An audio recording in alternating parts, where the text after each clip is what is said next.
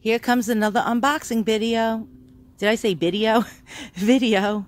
And so this is something that just came from one of my purchases on eBay. And I'm very eager to open it up. So let's see what's inside. Okay. Oh my goodness. Look at all this packaging material. This person really went above and beyond to make sure that this was packed extraordinarily. And this thing looks like a mummy. Hang in there.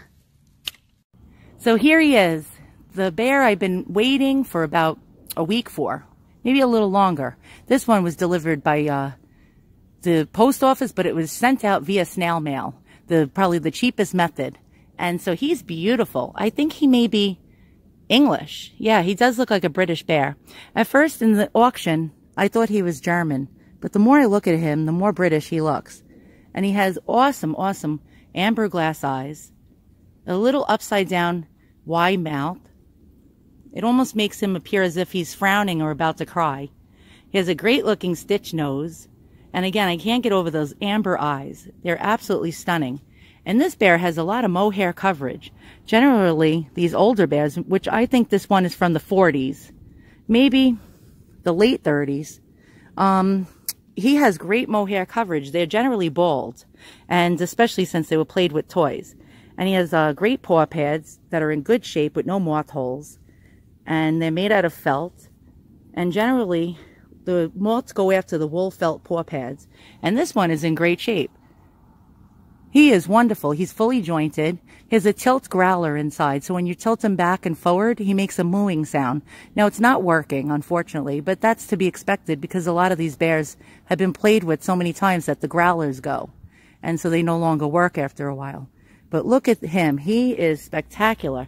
And he has a flat, stubby face like a lot of the English bears.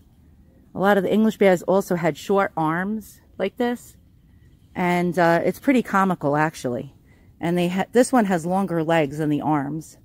And earlier bears had long, long, long spoon-shaped arms. So I can tell that this is probably the 40s, if not the 50s. But I'm aiming more towards the 40s. And he's a great-looking bear.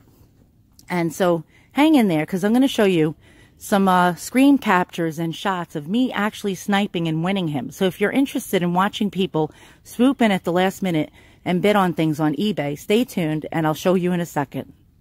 Hey, what's up? It's Deanna. So I love sniping. So I'm going to go in at the last second on this old 1940s teddy bear and try to bid probably within 6 to 8 seconds. So I'm going to snipe it.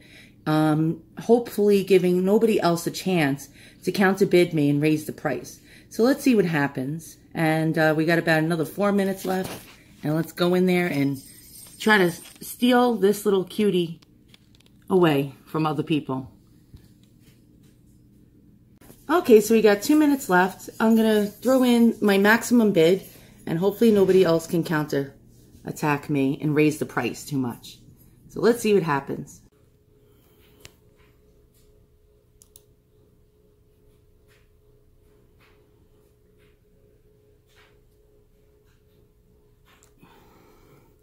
Yes.